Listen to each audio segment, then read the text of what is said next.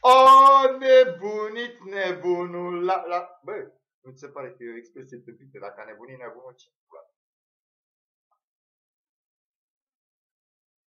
Deci, odată e nebun, da? E de 2 ori nebun? Înseamnă că sunt bun.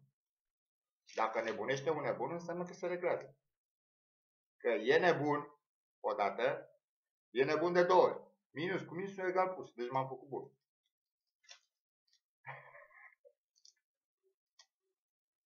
Cum? Băi, până acum eram doar nebun. Dacă un nebun e înnebunit, se face bunit? Sau bulit? Nu știu. Îți dai seama tu că frică. Mă fac bulit. Uite, iubirea vieții mele nu e iubirea vieții mele. N-a venit nici până la ora. N-a venit, vine luni.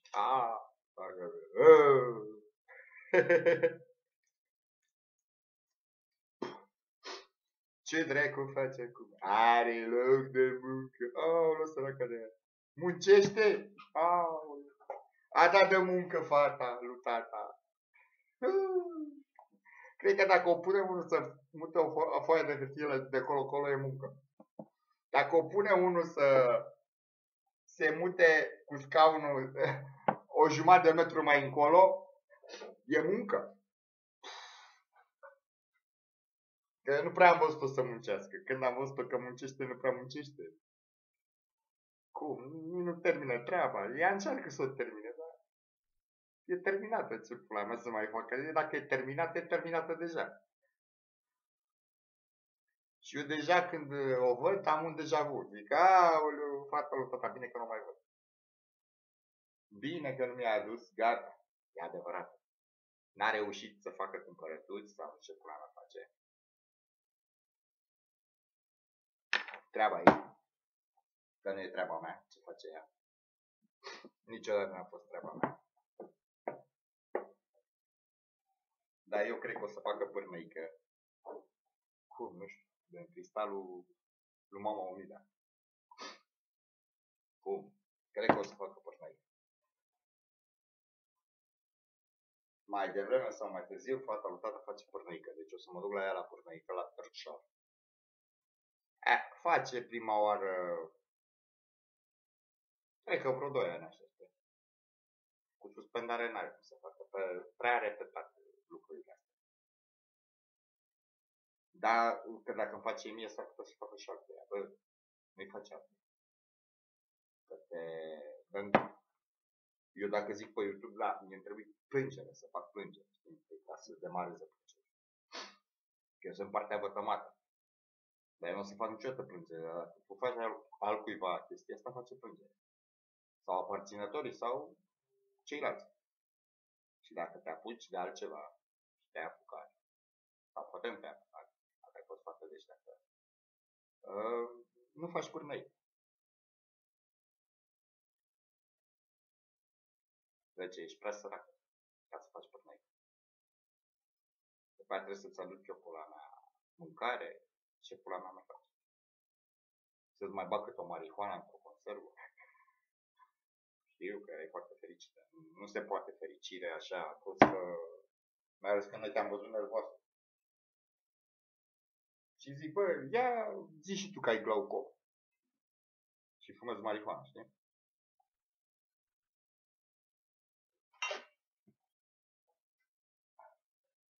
Dacă faci altcuiva. Deci nu faci.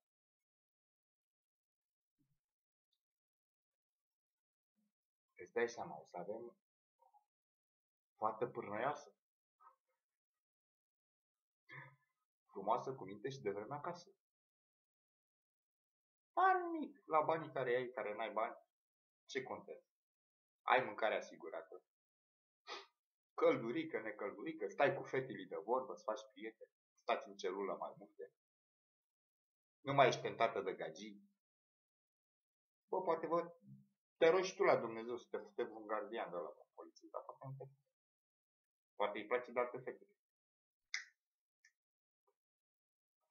Acum e modern. Poți să ai vizite conjugale. Cred că trebuie să agăți un bă, fut-o pe ăla.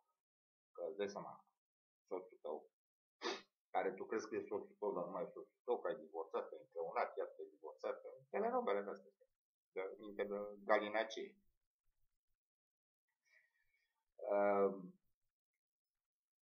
Păi, ce pula mea să zic? O să fac eu răzut un băiat, îl plătesc. Găsesc eu ceva confidențial, du-te până la sorba. Văd eu cum vorbesc, că sunt destul de urmărit, se duce și la confidențial. Eu nu-l cunosc, el nu mă cunoaște. Și face o vizită conjugală. Se prezintă, bă, sunt eu ăla, îl plătesc pe băiat, își face serviciile acolo sexuale.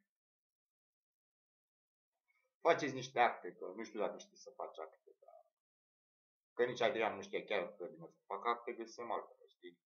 Eu știu să fac acte. Și acte sexuale. Îți face niște acte sexuale, o dată la o lună. Are niște bine. Și atunci ai mâncare asigurată că n-ai bani. Îți asiguri o pulă. Dacă vrei, dacă nu, te las așa. Îl trimit pe ăla cu o Biblie, cum a venit Ioana la mine. Să-ți aducă Biblie, să-ți aducă cărți de-astea sfinte, de mănăstire. Postere cu Iisus, cu Maica Precistă, cu brațe. După aia când vin cu, poate vine și Sebi cu copiii. Vine mama cu tata. Îți dai seama ce mișto e să vezi din partea cealaltă a dratilor? Vezi altfel, da. Cum stăteam eu la pârnaie la Spitalul Nou. Stăteam așa, veneau ăștia. Așa să vin și eu. Vin cu papornițe, cu astea. Dar eu ți-aduc mâncare bună. Ăștia, puia cu mare, le păstrești. Ți-aduc suculețe, nu-ți bag alcool. Și îți dai seama dacă... Eu pot să-ți bag alcool dacă îți dau alcool. Cumva îți bag. Dar nu-ți dau alcool.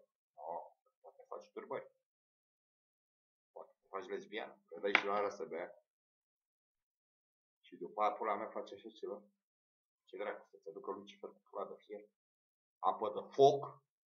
Apă de iad. Să bagi drăzi în tine. Nu fac. Eu nu sunt tată. Nu sunt măta. Sunt frate tu. Și nu sunt tu. Eu sunt el. Deci vezi și tu, vulevu. Nu face ce mi-ai făcut mie al cuiva. Că s-ar putea să pelești pula și numai ce peli. Stai și te gândești. Ce bună era pula! Vorba lui țiganca aia de la Târgșor care era pentru tift, pentru ciordeală, arestată. Nu știu cât făcea, câțiva ani. Și i-a interogat-o niște români, dar a scris în engleză. Era o revistă, nu știu, și face. Ce nevoie ai tu acum? Aia, în loc să zic am nevoie de bani, am nevoie de țigări, sau am nevoie de cafea, sau am nevoie de haleală. Nu. Ea și-a dat seama că e o prioritate. Era o țigancă de asta mai matură. A zis, ăștia intelectual care zic. I need a man. Aia îți dai seama cum a zis. Am nevoie de o pulă. Să zic eu cum a zis. Ce nevoie aveți dumneavoastră acum, aici la închisoare?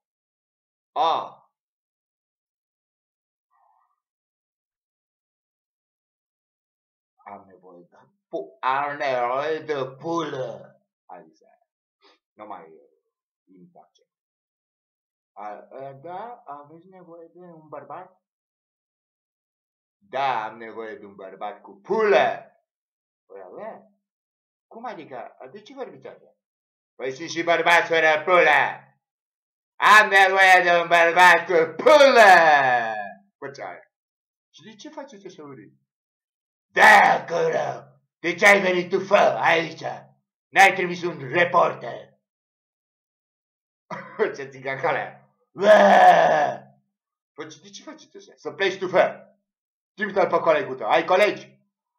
Avem și noi colegi. Avem. Îi personal pentru tine, pentru pizda ta. Jegoastră! Cardiac, dați poi în gură, că miște mor. Aia. Vine și mă bate. Zice țiganca, ce mișto. Hai și altceva, ce facem după bătaie? Ne împăcăm, îi zice la gardian. Ăla cum? Până dragoste. Ăla nu, taci fă în gură, se enerva. Domnul gardian, zicea reporterul. Vă rog, calmați-vă. Doamna, din cauza claustrofobiei. Ce aia fă, claustrofobie? Frica de spații închise. Nu e frica de spațiu închis. Zice. Tu ce te frică? Eu vreau până!